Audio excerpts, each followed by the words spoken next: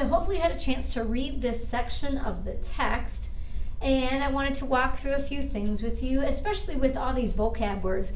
Now they're probably words that you've heard of before. It's not the first time you're hearing of protons, neutrons, electrons, at least I hope, right?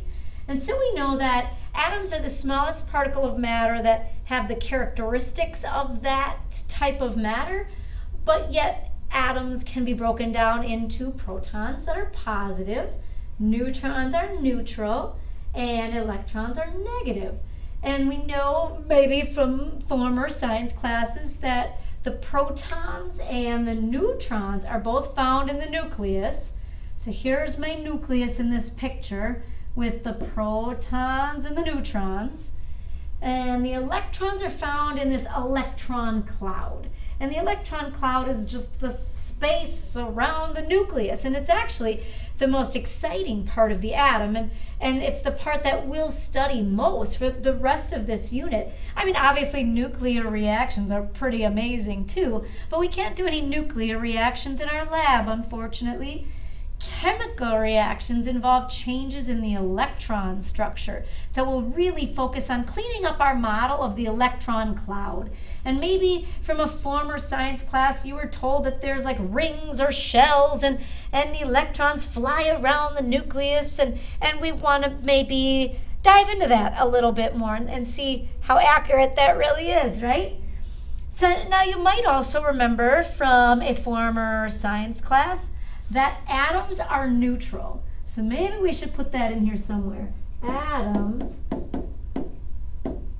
are neutral. Overall neutral.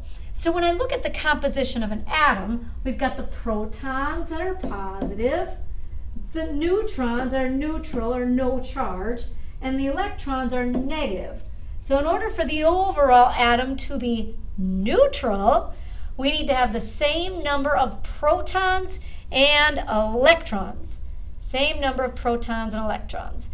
And so it's showing us here like a symbol for a proton. Sometimes we just use this P with a plus sign, charge of +1.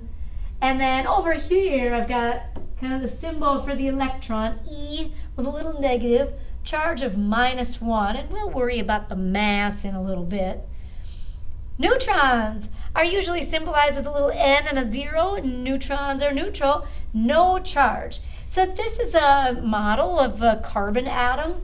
Diamonds are just really organized arrays of carbon atoms. They're kind of in this like really cool tetrahedral structure, we say. It's like almost crystalline, very organized form of carbon atoms, as opposed to things like charcoal, which is carbon atoms, but they're all just kind of randomly clumped together. And so if I really kind of look closely at this model, I think I see 1, 2, 3, 4, 5, 6. I'm hoping that I'm counting 6 little green protons. 6 protons. And the electrons aren't really being shown here. They're trying to just show us that there's an electron cloud, which is great. But hopefully somewhere in the electron cloud I would find like 1, 2, 3, 4, 5, 6 electrons. I'll just say there's 6. To make the atom overall electronically neutral. Now, the neutrons are also in the nucleus, and if I count these kind of bluish purple neutrons, 1, 2, 3, 4, 5, 6. Looks like there's also 6 neutrons. Neutral neutrons, which is fine. The number of protons and electrons have to be the same in a neutral atom. The neutrons can be the same, like in the case of a carbon atom, many carbon atoms do have 6 neutrons, but you could also have a few extra neutrons or a few less neutrons. That does not change the fact that the atom would be neutral. The purpose of neutrons is to add mass and stability to the atom. And stability in the fact that, think about a nucleus. You've got a whole bunch of positive protons packed kind of tight together. Last time I checked, like charges repel. So that could be problematic for the nucleus, right? I've got all these positive charges packed really close to each other. So one of the reasons why we need neutrons is to kind of like break apart the positive protons and kind of like get in between them so they don't fight so much. Now, when we do nuclear energy later on this year, then we'll kind of look at other reasons why we need neutrons and why they add stability to the nucleus. But for now, it's okay if I have the same number of neutrons. It would also be okay if the number of neutrons varied a little bit. Okay, so now we get to this mass thing. So we use this unit. They're kind of showing it in here. Bloop. AMU. It stands for atomic mass unit. AMU stands for atomic mass unit. Oh, there it is. Here it is. An atomic mass unit, an AMU. It's a unit used to describe the mass of these tiny particles. And it's not a gram. And it would be crazy to say that like a proton weighs a gram. That's nuts, right? And a gram is like a paperclip, and a paperclip is made of billions and billions and billions of atoms that all have lots of protons.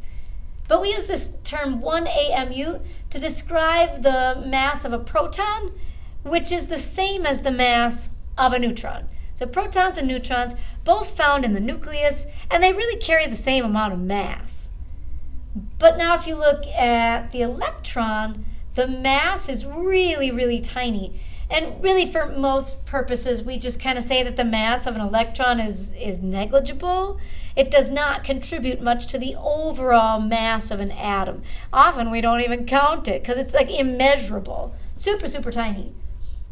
Okay, so does this ring a bell? Like, do you remember atoms from a former science class? They haven't changed a whole lot. And we're going to dive a little deeper into the structure of the atom, especially the electron cloud. But I don't know that anything you would have learned in a former class is necessarily wrong.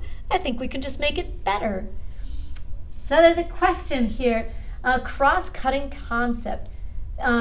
This is going to look at the mass and volume of an atom.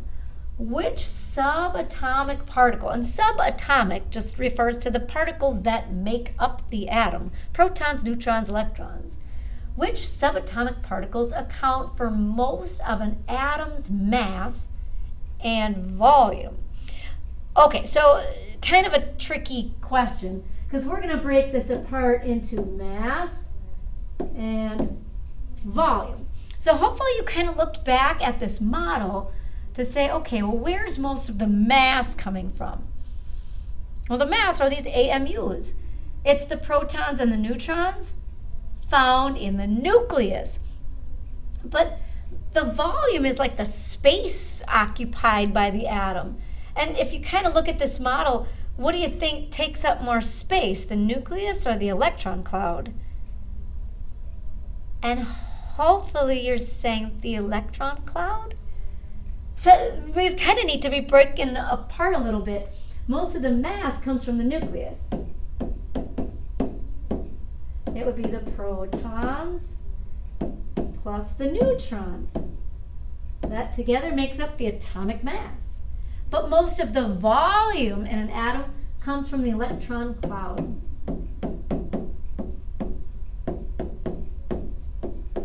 There was a study done that tried to compare like the scale of the nucleus to the rest of the atom.